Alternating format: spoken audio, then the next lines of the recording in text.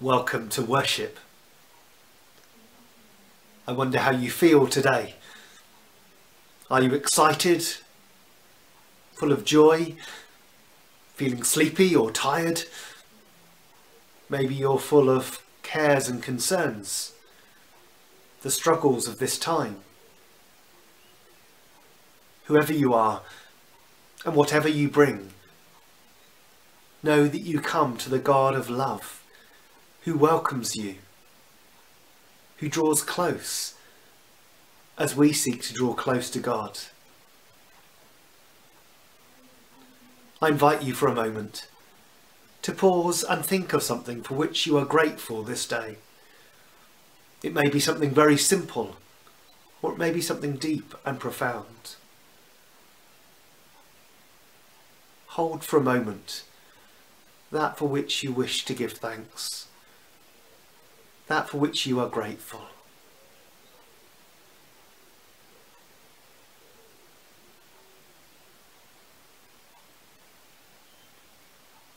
And as you remember that thing, allow that to turn to praise and thanks, to acknowledge God, who is the source of all, the one who is faithful and just.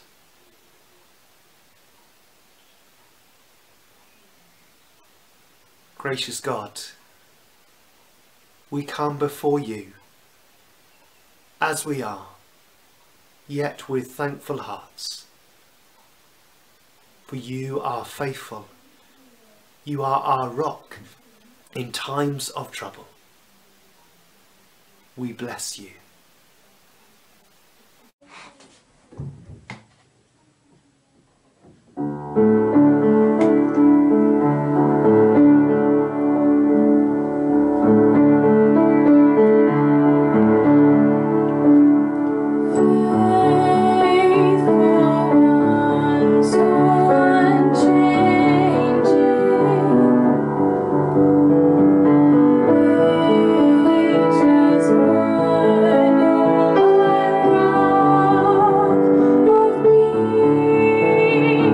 Lord.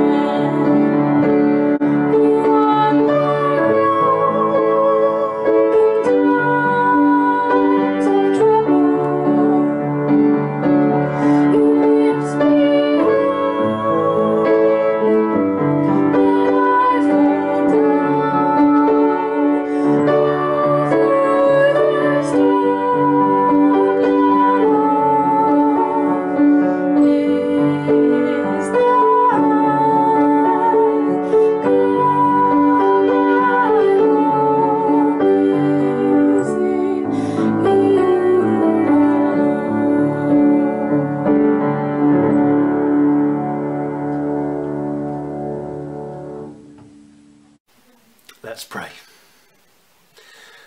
Gracious God, you are faithful. You are our rock in times of trouble, whether that be the troubles that we face at this time, or whether that be our inner troubles in our lives or in life before.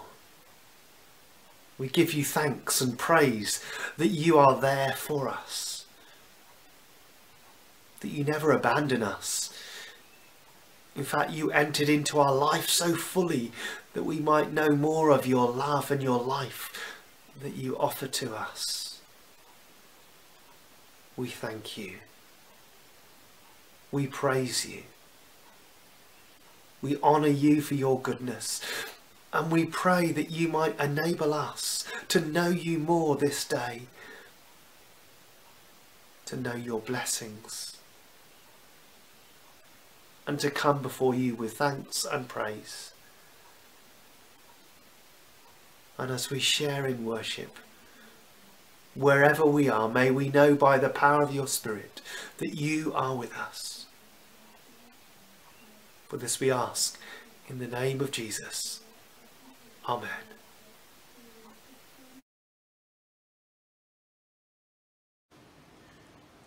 A reading from Psalm 66. Bless our God, O peoples. Let the sound of his praise be heard, who has kept us among the living and has not let our feet slip. For you, O God, have tested us. You have tried us as silver is tried. You have brought us into the net. You have laid burdens on our backs. You let people ride over our heads. We went through fire and through water. Yet you have brought us out into a spacious place. I will come to your house with burnt offerings. I will pay you my vows, those that my lips uttered and my mouth promised when I was in trouble. I will offer you burnt offerings of fatlings. With the smoke of the sacrifice of rams, I will make an offering of bulls and goats. Come and hear, all you who fear God, and I will tell you what he has done for me. I cried aloud to him, and he was extolled with my tongue. If I had cherished iniquity in my heart, the Lord would not have listened. But truly God has listened. He has given heed to the words of my prayer. Blessed be God, because he has not rejected my prayer or removed his steadfast love from me.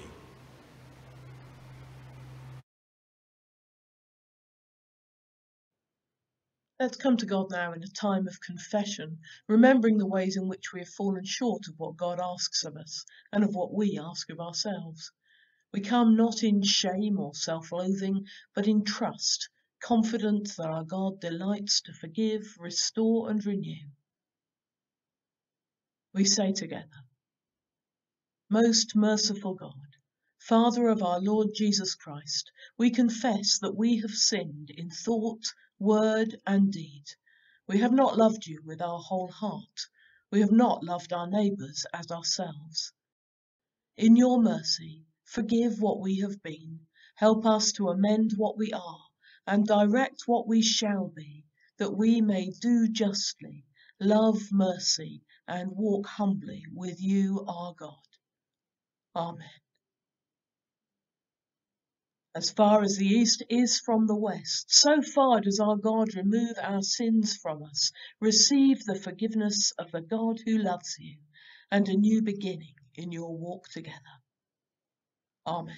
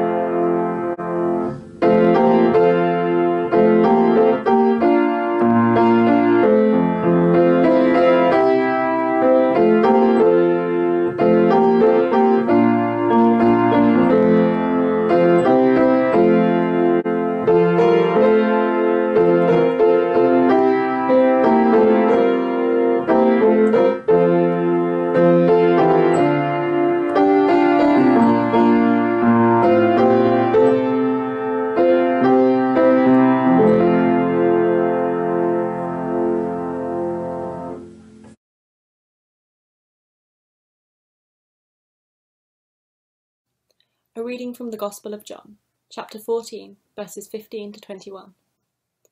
If you love me, you will keep my commandments, and I will ask the Father, and he will give you another advocate to be with you forever. This is the Spirit of truth, whom the world cannot receive, because it neither sees him nor knows him. You know him, because he abides with you, and he will be in you. I will not leave you orphaned, I am coming to you. In a little while the world will no longer see me, but you will see me. Because I live, you also will live. On that day you will know that I am in my Father, and you in me, and I in you. They who have my commandments and keep them are those who love me, and those who love me will be loved by my Father, and I will love them and reveal myself to them.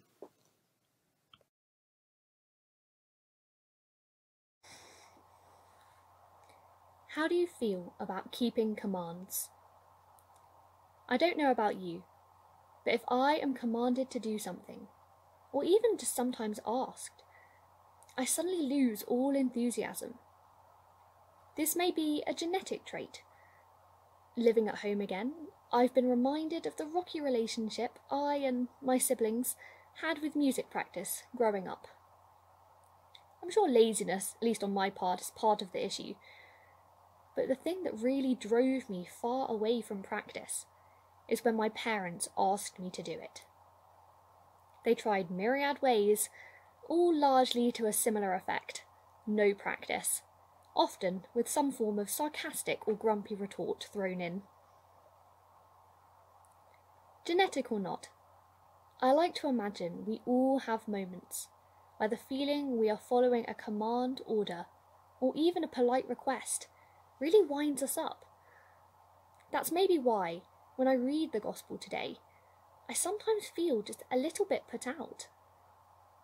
Commands in the Bible seem to range from asking us to behave in ways that really should just be common decency, to vague and slightly confusing statements, to things that seem so unachievable that it seems quite unfair to suggest that to prove we love Jesus, we have to keep them.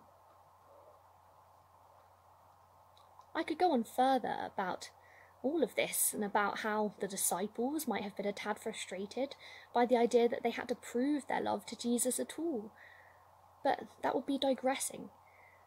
And I also think that by giving in to these petty frustrations, I am perhaps missing the point. For when first reflecting on this passage for today, yes, those feelings were there, but they came hand in hand with something I can definitely get behind: a specific idea of what it is to love.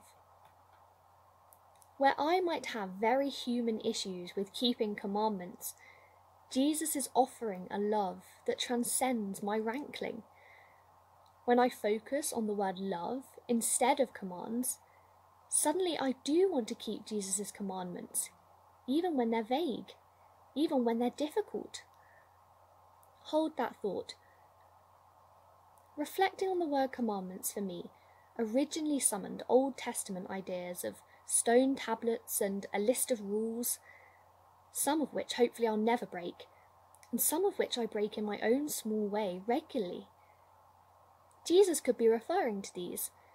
He could be referring to many of the other guidelines and philosophies he himself has put in place to help his followers on their way. I think he's probably referring to all these things. But I think maybe all of these commands are embraced in his new commandment, introduced for the first time a stone's throw away from today's reading, in John 13:34 to 35. A new commandment I give to you, love one another. As I have loved you, so you must love one another. By this everyone will know that you are my disciples, if you love one another. Not satisfied with saying it once, Jesus asks his disciples to love one another 3 times. And what does Peter say? "Lord, where are you going?" Talk about changing the topic. Yet, I can't judge Peter. If we return to our passage where Jesus is talking about love again, all I want to do is ask, do I have to? It seems it is easy to overlook God's love in favour of picking holes. I wonder if it is often because it seems too simple when nothing about God and life can feel simple. But Jesus wants to give his Father's love its due. He knows us. He knows we sometimes find simplicity harder to grasp than complexity, which I imagine is why he brings up this commandment again at John 15, 9-14. As the Father has loved me, so I have loved you. Now remain in my love. If you keep my commands, you will remain in my love, just as I have kept my Father's commands and remain in his love. I have told you this so that my joy may be in you, and that your joy may be complete. My command is this: love each other as I have loved you. Greater love has no one than this, to lay down one's life for one's friends. You are my friends if you do what I command. Now, I'm not saying loving one another is easy. I'm sure the cynic in me would not have to look far to see examples of people seemingly not loving each other.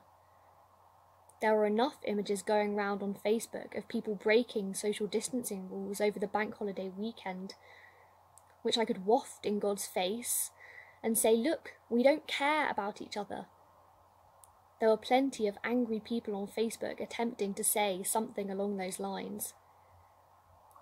But I choose to turn away from the people breaking the rules and the people making the angry posts, not in judgment or in despair, and not permanently, but just long enough to re-find God's simple love amidst the confusion. To allow myself to see all the positives as well as the negative. To remind myself that when we choose to love God, we choose to love one another and we choose to love ourselves. For Jesus tells us in chapter 14 verse 20, on that day you will realise that I am in my Father and you are in me and I am in you.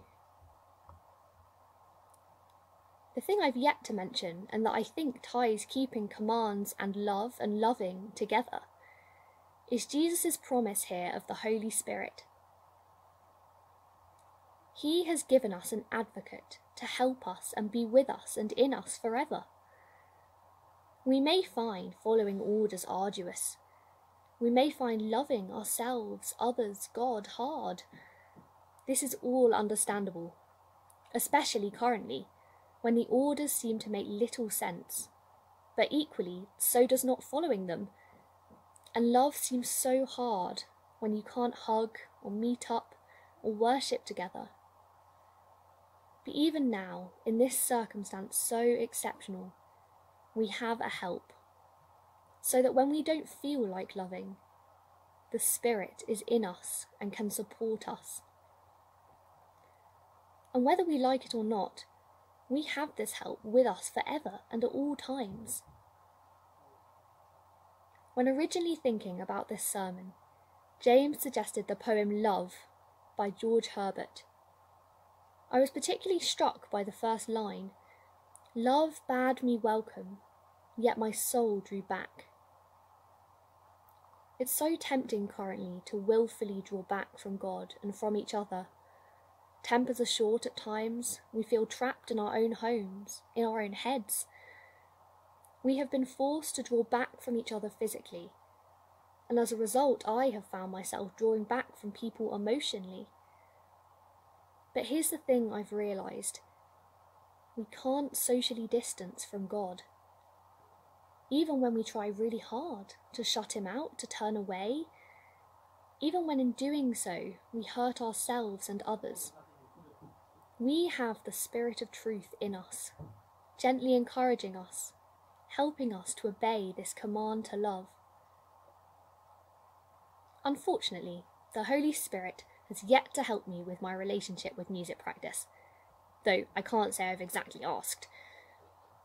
I do, however, think it can help me appreciate that sometimes when people ask me to do things, it is because they care about me. And when I put aside the fact I don't like being told what to do and focus on the love and care behind the words, I can draw closer to whoever is asking, and they to me. The reading today reminds me that when everything is framed by God's love, keeping commands can be as simple as reflecting this love. And that when even this seems hard, we have help. To end, here is Love by George Herbert. Love bade me welcome, yet my soul drew back guilty of dust and sin. But quick-eyed love, observing me grow slack from my first entrance in, drew nearer to me, sweetly questioning if I lacked anything. A guest, I answered, worthy to be here. Love said, you shall be he. I, the unkind, ungrateful? Ah, my dear, I cannot look on thee. Love took my hand and smiling did reply, who made the eyes but I? Truth, Lord, but I have marred them. Let my shame go where it doth deserve. And know you not, saith Love, who bore the blame? My dear, then I will serve. You must sit down, says Love, and taste my meat. So I did sit and eat.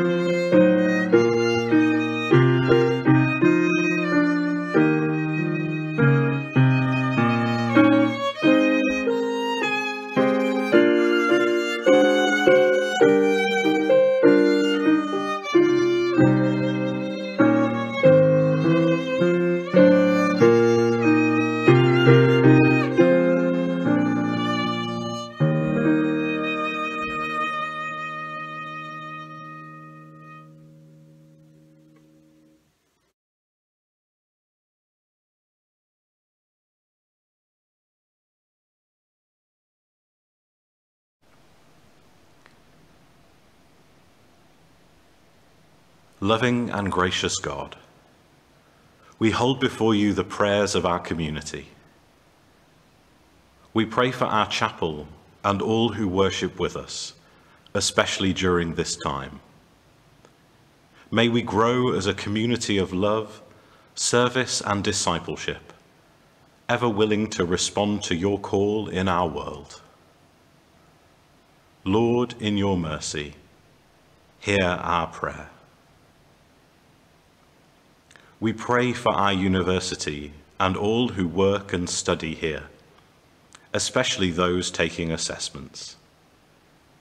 May we strive to create a community that pursues truth and builds friendship, helping all to achieve their potential and use their gifts to help society. Lord, in your mercy, hear our prayer. We pray for our country and all who hold positions of leadership. May they be guided by what is right, act in the interests of justice, and work for the care of those most in need. We pray for wisdom, clarity, and responsibility at this time, and hold before you all who work to keep our communities safe. Lord, in your mercy, hear our prayer. We pray for those who are sick and those who care for them. We thank you for the dedication of carers, cleaners, nurses and doctors in their work to care and heal. May we support them in all they do and persist in protecting the systems which allow all who need care to receive it fairly.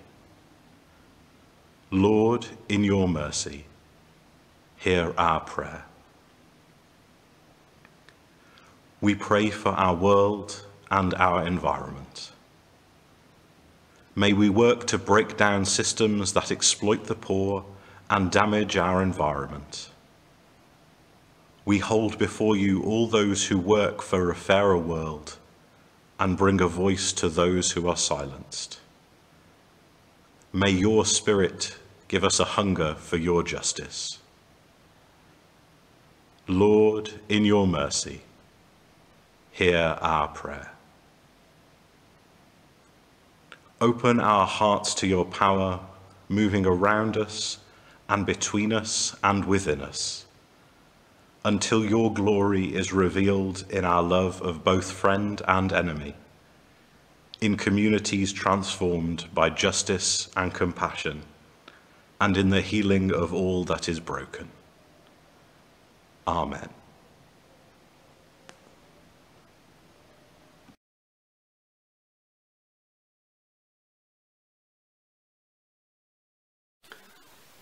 Thank you for joining us in worship. Wherever you are, I hope and pray that you might know God's presence and peace at this time. And so may peace be with you. May God's love, which is there for us, call us on. And may we, in return, live out lives filled with love, in commitment to the one who loves us so fully. May you know the blessing of God this day. God who is ever creating, always redeeming, and constantly sustaining. May God's blessing be with you and with all the world this day and forevermore. Amen.